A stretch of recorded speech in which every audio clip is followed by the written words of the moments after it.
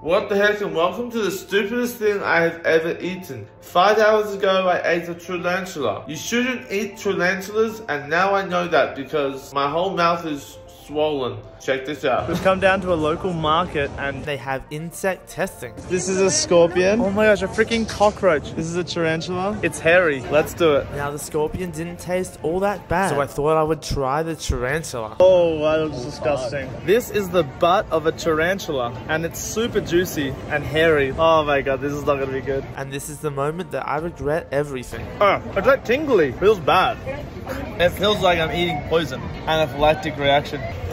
Oh my god. I do not recommend. I feel numb.